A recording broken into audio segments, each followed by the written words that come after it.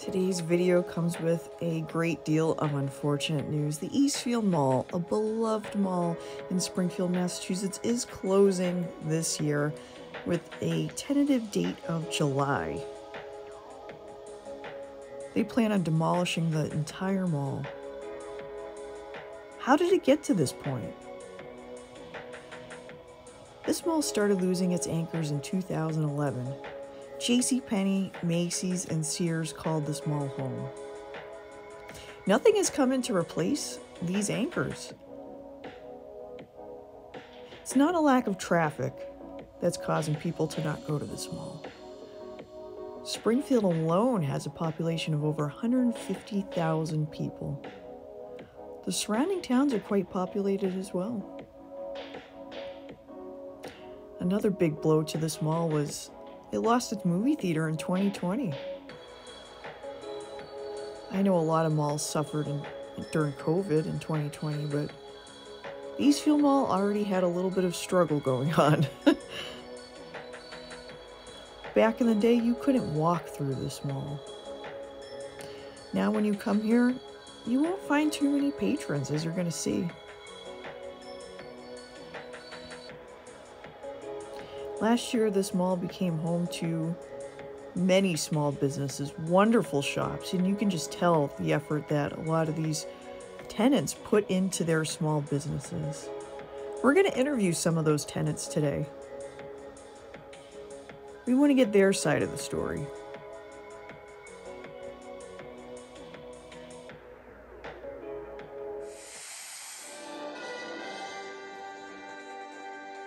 Tonight, it has been closed for years, and now the old JCPenney building at the Eastfield Mall is going to be demolished. The mall was built back in the 60s, so, it's a little dated for a mall. So I think if we can update that, along with everything else in the city, I think it's going to enhance the marketing ability. Sears at Eastfield Mall in Springfield is set to close in early September. When you enter the Eastfield Mall these days, you're hit with this feeling of just emptiness. In some spots, you notice neglect. Some of the empty storefronts can be a little hard to look at, but you also get this feeling of nostalgia. You look at the neon, you look at the bright colors, you look at the beautiful, thriving storefronts that are still there, the water fountain, the big, beautiful windows illuminating the mall. This mall has a sense of personality. Just like Midnight Odyssey Crystals, a store that is just doing phenomenal. We're going to talk to one of the employees here. Well, I'm Cassy and I work here at Midnight Odyssey Crystals. I've only worked at the mall for about 6 months, but I've come here since I was like 5. I've been seeing movies at the theater before COVID. Pretty much, I think I saw like Cloudy with a Chance of Meatballs. Like that's how long. All of my friends, like this was a meeting spot. Like it was, hey, what are you doing after school? Nothing. Do you want to go to the mall?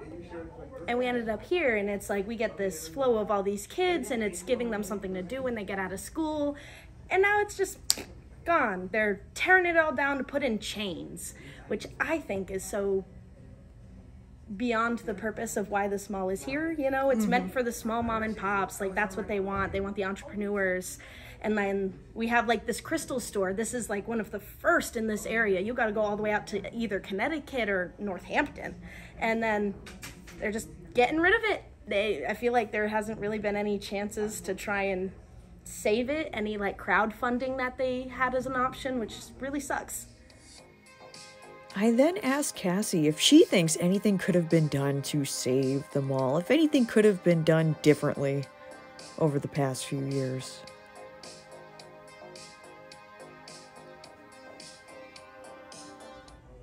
Definitely, I think that it feels like there's no care. It feels like they just kind of tossed it out like it's old, nobody really likes it anymore, but almost every person you talk to is like, they're taking the mall down, really? I never saw anything for crowdfunding. I never saw anything like, hey guys, the mall's gonna die, help us out. You don't really see many ads. They have some flyers around in the windows saying, hey, we want small businesses. But then they just kind of you to the side, This is one of the few stores that's made it because it's got that niche thankfully, but they don't really do a lot of advertising. Like, I think I've seen one ad for our store that says we now have a bigger store on the sign outside, and that's about it. There's some Facebook, some Instagram, I can't even think of the word, but it's really, everyone just kind of heard about it all of a sudden. There was no warning even, and then there was concern that we were just going to close without even a chance to try and sell anything. Like, they were just going to kick us out, and we had, you know, X many days to get out, which, when you look around, we got a lot of stuff to move. We can't just close at such short notice. So it's like they just kicked all the little businesses to the side. Right.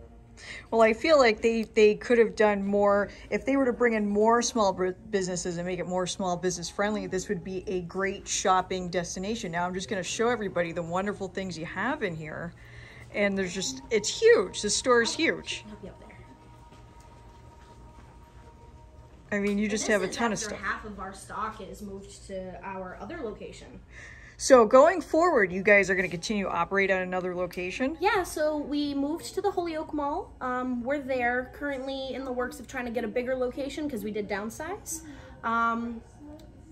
There's some speculation, I guess you could say, that we'll be opening a third location just down the street some. I don't know too much about that, but my boss does have plans to, he says franchise, but I think it'll be a little bit smaller scale than that, but we are planning on opening some more locations. Well, it's good. If people want to find you, they can go to the Holyoke Mall, which I know a lot of people are opposed to, that I've talked to. But yeah, it's definitely one of those, you win some, you lose some for that. A lot of people, like our, I don't want to say clientele, but our customer base, a lot of them like take public transportation here, and that doesn't go all the way out to the Holyoke Mall. It's one of the only malls that's within a decent driving distance to like other little towns. Like, I'm all the way from out in Ware. Oh, wow. Yeah, wow, and so if I'm not here, I'm driving to the Holyoke Mall. I'm taking 45 minutes going through Granby if I don't take the Pike. Yeah. It's definitely something, but like, it's the mall. It's what I grew, like, I didn't even go to the Holyoke Mall for the first time until I was in high school when I had a license. My parents weren't bringing me all the way out to Holyoke, and you know, I feel like we catered to such a large group of individuals, and they're just kind of taking those individuals and they're a second thought now. So the movie theater has been closed since COVID, right? 2020. Yeah.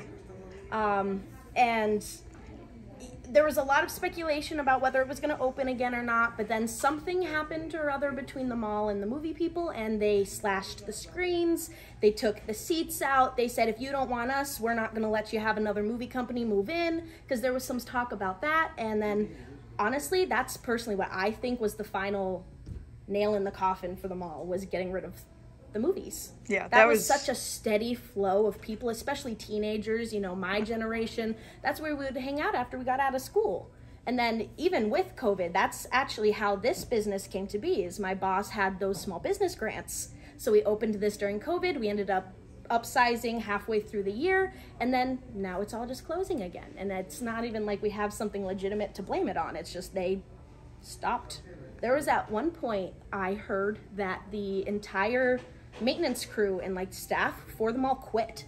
Like, they just straight up and left, and then there was a lot of negotiating to get them back. That's just what I heard, but from what I've seen, there's a lot of things that aren't getting taken care of. Blame who you want, lack of care from when we were closed for so long, but there's just not much left for them to do without a serious like push from the people. Do you think it could be repaired? I definitely think it could. I think if we had the right investor, which is why I hate to hear that they're tearing the whole thing down just to build a new mall or apartments. They don't really know what it is yet, but they know they want to tear this down, and it's going to be at least 2 years. Now, from what I've been told, they offered all of the businesses here the chance to open in the new mall in 2 years. Nobody could be out of business for 2 years. No, and we only recently moved to the Holyoke Mall, and the things we went through just to get that store up in motion, I can only imagine how that must be for the littler people. Like, we do pretty well with our rocks, but there's only so much foot traffic you can build yourself off of, and like thankfully we've been building that clientele for like 2 years. But some of the other small mom and pop shops, they don't have that. They don't, like the Mocha Emporium. Oh, I know. They're one of our favorite spots. They have best hot chocolate I've ever had, but they haven't even been able to open some of the time because it's just so crazy out here, and there's just not a lot of foot traffic. During the Christmas season, we went from making as much as we made to having about 4 customers a day now. It's crazy. Like the Holyoke Mall, that's its whole own situation, but the mall, ever since the news of it closing, people are just coming less and less. So it's making it harder to last out for the people who are trying to stay till June. Like, we're gonna stay because thankfully they haven't been so mean. They've given some deals, cut some rent here and there. But it's pretty much just storage at this point. We're just keeping our stuff here until we can get it all to the other place. She wasn't kidding when she said a lot of the residents rely on public transportation in this area. Many of the mall's current patrons do take the bus into the mall. There's a frequent bus service that comes in and out of this place. And I wanted to interview them coming off the bus. I tried. People were resistant. People would talk to me off camera. And talking to people outside just didn't work because of the weather. I tried to add commentary myself outside, but as you can see, the wind was pretty intense. Hence the commentary after. I couldn't interview them inside because of the music. So, interviewing the bus patrons just wasn't working out.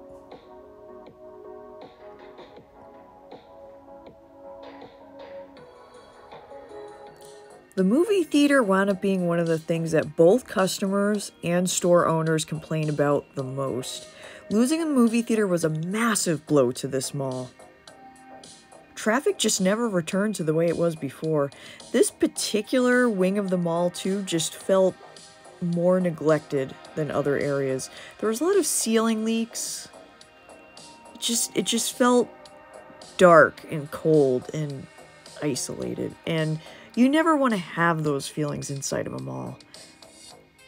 You could still see in there, and it was a sad sight. One thing that this area did become after it closed as a movie theater was a courthouse, which was one of the strangest things. I never would have guessed that.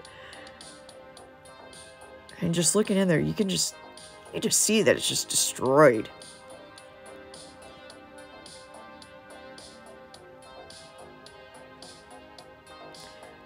Most of the closed storefronts that have been closed for a while, they did have those ceiling leaks.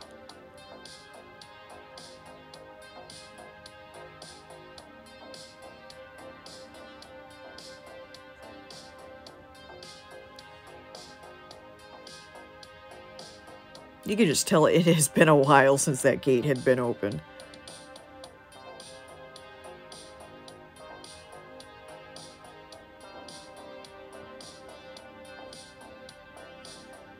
I remember going to this movie theater and watching movies as a kid all the time.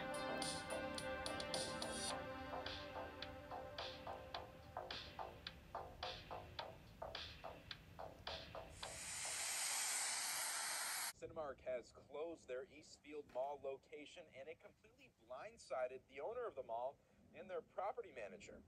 Now, Cinemark took over the space in the Eastfield Mall back in 2012 after years being used by Showcase Cinemas. According to the property manager, Dave Thompson, crews came in last week and dismantled the theater, removing the movie screens, lights, and the sound systems. The cinemas at the Eastfield Mall have been empty since last June when Cinemark moved out. Now, it's a potential location to hold proceedings to help distance people during the pandemic. The old cinemas, left vacant when Cinemark abruptly closed last June, are being reworked into trial courts, and state officials are doing it out of necessity. Some 12 juror trials will be able to resume after a long pause due to COVID-19.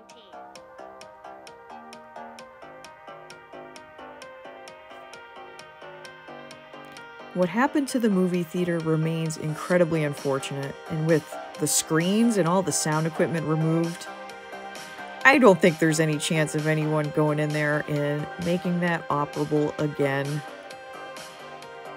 That's not to say there's not a lot of reasons to still visit this mall. We've yet to go to one of my favorite stores. As many of you know, I collect vintage toys, cards, and all those things, and a blast from the past remains one of my favorites. We're going to interview one of the owners. Hello everyone, my name is Crystal. I am the owner of A Blast from the Past in the Eastfield Mall in Springfield, Massachusetts. I also have a YouTube channel called A Blast from the Past if you want to learn more about my store. Unfortunately, the mall is closing this July permanently. It's going to be dust. How I feel about that is mixed emotions.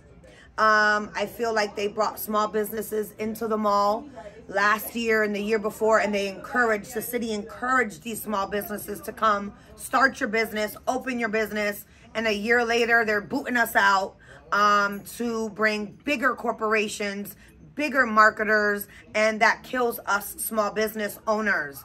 I do great here. I am able to pay my bills here, my bills at home, and have a pocket full of money.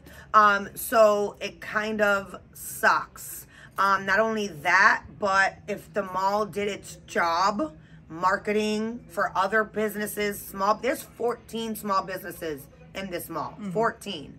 And if the mall did a little bit of marketing on these small businesses, maybe would have foot traffic. Maybe they can get a Target in here, maybe a Walmart in here, maybe a CVS. The problem is there's no marketing. So people don't want to come to this mall. They'd rather go to the Holyoke. They'll do the 25-minute drive because the Holyoke is where it's at. They have the big stores, and they also have small businesses, mom and pop shops. So I wish that they would not do what they're doing. I wish that they would fix the mall. I wish that they would bring more companies in, more management in, better management, and get this mall popping like it used to be. It's sad because when I was in my 20s, I couldn't walk in this mall. I mean, it was phenomenal. And I feel like it's the management's problem. It's the management's fault because people aren't doing their jobs to get people inside. And Mayor Dominic Sarno, to me, is killing these small businesses in this mall. Because last year, he was all for it. We were on the news. I got a certificate because I opened a business during COVID. And now they don't care nothing about us. They're closing in July, whether we find a place or not. Now, what is your plan after July? So I'm already looking for some spots. I got played at the Holyoke Mall. I've been dealing with the Holyoke Mall since January. I was guaranteed 2 spots there. And then so that they gave it to a bigger company. So my little small business doesn't mean much to them, I guess. So I'm still looking. I have an appointment tomorrow in Indian Orchard. I looked yesterday also in Indian Orchard, so I'm not going to stop. I'm not going to close my shop because of what they're trying to do. I do too good here. I have too many customers that love my store. I have what nobody has. So what I'm going to do doing forth is try to find a better home for my store and continue to grow and have success. I'm so sad about what's going on. It's ridiculous. But yeah, they don't care. It's all about money. Last year, it was all about the small businesses and how well we did and all this. And now it's let's close you and boot you out and put some corporations in here. Makes no sense to me. And the amount of effort that you put into the store it shows, you know? Oh, yes. I love what I do. I wake up in the morning and I don't come to work. I love what I do. I love when a customer says, do you have a 1980 G.I. Joe? And I say, yes, I do. Come on. And I love when they buy it and they go home and they put it in their man cave. Or, you know, they've been saying, hey, I've been trying to find this for 3 years and I finally found it. I love what I do. So I can't just pack up and quit. I can't do it. I can't. Not only that, but I'm a Latina and I'm a woman. So everything's already against me. So me building, not only me, me and my husband built this. If it wasn't for my husband, we wouldn't even have this because he's the one that collected all this and bought all this. But together we made something that we love to do. And it sucks, you know, that they're trying to rip it out from us. It's nothing. The sports zone's not even open because it's packed. But I have signed jerseys, signed baseball bats, signed helmets with COAs. Oh, God. Autographs. I got it all. So, and I got a great customer base for it. So, just trying to find a new home. That's all. I wish that I had an opportunity with my people person, with my skills, with my personality. If I had the chance to buy this mall would be on and popping. It would be better than Holyoke Mall. It'd be like the good old days. It would be like the 90s where you can come in and eat, watch a movie, and grab a t-shirt and just have good times and good fun. But what happened is nobody does that anymore. And everybody just wants to do nothing. It's like nobody wants to work anymore. I wish I could make this place into a gold mine what it was years ago. Those 16 new Latino-owned businesses opened within the last 6 months, 22 in total when it comes to the Eastfield Mall. And if you walk around, you'll notice that things are heading in more of a local direction. In fact, you'll still see some of those larger chains, but now there's a number of small and family-owned businesses. 16 new businesses at the Eastfield Mall today, all of which are Latino-owned. The Massachusetts Latino Chamber of Commerce will host a celebration at the mall at 11 this morning. They will honor the now 22 Latino-owned businesses operating out of the mall. 16 of them have opened in the last 6 months alone.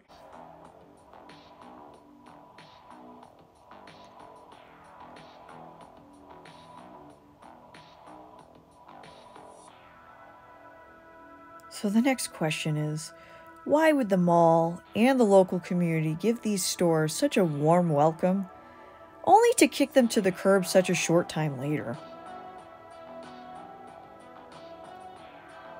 So many of these small businesses poured their hearts and souls into their storefronts. Some of them may have spent their life savings on this. And so many of these people told me they've seen a dramatic decline in business in the past 6 months.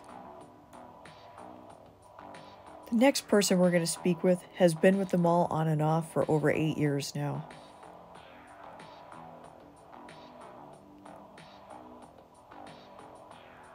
My name is Dwight Bell, and I operate the store along with my wife, who is the ex-owner of Godus Boutique here in the Eastfield Mall. We've been here in the mall approximately 8 years, off and on. My wife has been operating also with her mom in another business, and she decided to branch out on her own recently. So we've been here about a month or so, and we knew that the mall was going to be closing. However, this was treated as a pop-up shop, and it's done pretty well, better than we actually expected. And it is a shame that this is closing down, because we're gaining steam at this time right now. I believe that the closure could have been handled a little differently.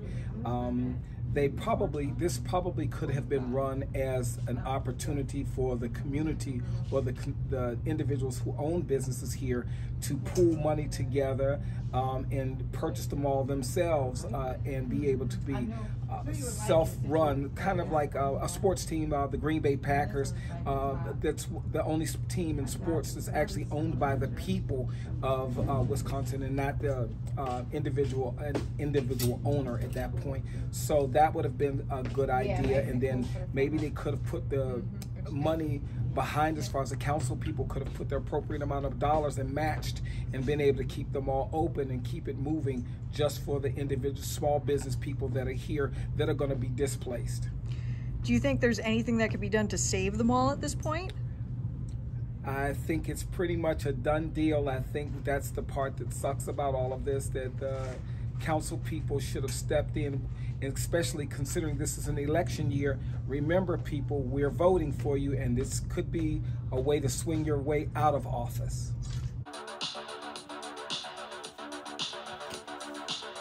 Dwight brings up a few very good points there. One common theme I've noticed is a lot of contention towards the mayor. Another topic people have brought up quite a bit is, why was there no crowdfunding effort to save the mall? There wasn't even a chance given. I had quite a few people bring that up. They have this beautiful store that has done so well for them, And now they're left wondering where they're going to relocate to.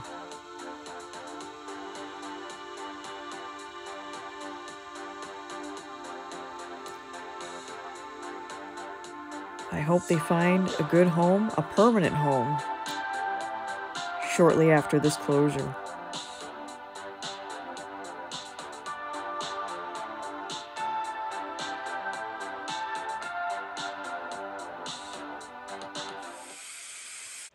Springfield Mayor Dominic Sarno said that the proposal is on his desk, but he's not ready to announce the details until the time is right.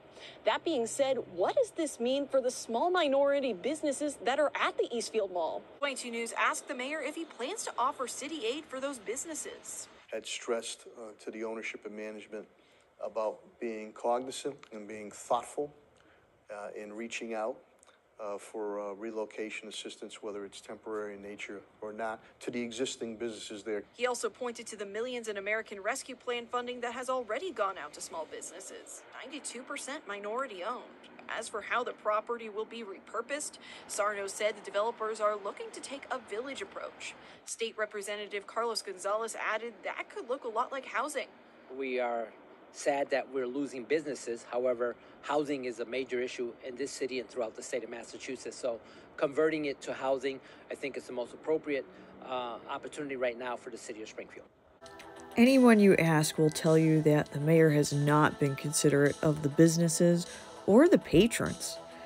Many of the people who I spoke with that got there by means of bus told me that they heard the mall reconstruction will take 2 years. They heard of things like a Bob's Discount Furniture coming in, a Chick-fil-A, apartments, just a variety of things. And at this point, it's safe to say we don't know for sure at this moment what it's going to become. It's not fair. It's just not fair. And at this point, I think all we can do is remember what the mall used to be. And for now, go and visit the small businesses. Go and give them support. They put together beautiful shops that deserve recognition. And I only covered 3 of them.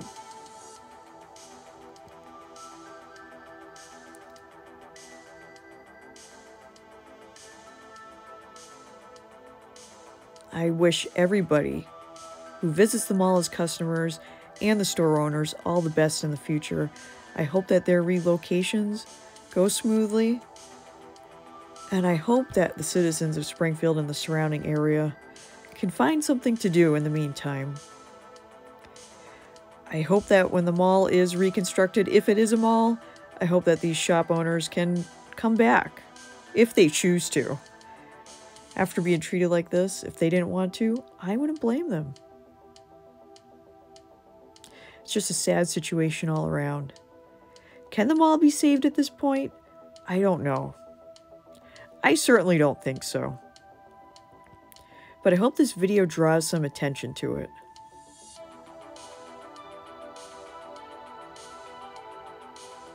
For now, let's take a moment and think back on some of the things we witnessed here. Some of the beautiful memories and moments.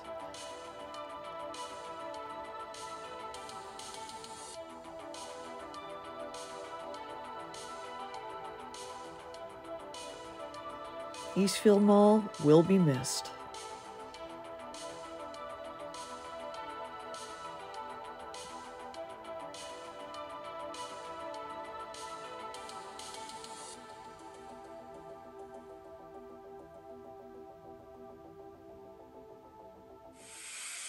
We're a very easy mall to shop. We're all on one level. We have plenty of parking, and we also have some great stores that have fantastic gifts this holiday season. On this Christmas Eve day, Eastfield Mall was packed with shoppers racing to find the best deals. There are such great deals right now. It's worth going out on Christmas Eve. Smaller crowds, bigger deals, and worthwhile savings. Believe it or not, some shoppers have made a tradition out of hunting for gifts the night before Christmas. Usually I am every year. I really don't like crowds, so I come out like first thing in the morning when everything's open, get what I have to get. I usually know exactly what I have to get and get it, and I'm out. Experienced Christmas Eve shoppers like Pamela have it down to a science. They can be found at the same mall every year and know exactly what's left on their list. So all of that can be found right here at the Eastfield Mall. Right here. Everything's all in one place, one level, so you don't have to worry about going to a bunch of different places to shop. Absolutely. I'm here for a gift. Well, you're in the right place. With over 90 great stores and restaurants, Eastfield Mall's got just what you need, all on one easy shopping level. One level. Hiking's a breeze. It's just what we need. It's just what we need. It's really simple. Eastfield Mall. It's the perfect holiday mall. It's just what I need. I need a husband. Well, just about everything you need for the holidays and for the stores you really shop. Eastfield Mall, Springfield. I can't stand the crowds. I can't stand the long lines on Black Friday. The sales have been extended and they are unbelievable. I just called my husband and said, you won't believe how much money I just saved you. I have 6 grandchildren and I've shopped for them all and I've done very well.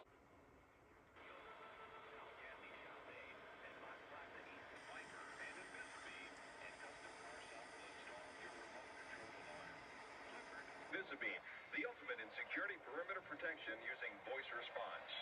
All custom car sound security systems are available for immediate installation and qualify for mass insurance discounts too. So hurry down to Custom Car Sound for the best in vehicle protection from Clifford, Viper, and Visibene. Custom Car Sound, Riverdale Road in West Springfield. WHYN AM 560. WHYN Sports at 11 before 9. Well, let's first of all take a look at the schedule of sports for today. You're going to be hanging around the house, drinking some eggnog and relaxing this afternoon. I'm sure if the women of the house want the men to get any work done, just be warned, there are sports on TV today, Christmas Day from 12 noon running up until about midnight tonight. It starts with the always exciting Blue-Gray All-Star Classic. Not too many of the big names going to be playing in that, but that is at noontime on Channel 40. And then at 3:30, ought to be fun to watch the Aloha Bowl, Georgia Tech versus Stanford, 3:30, Channel 40.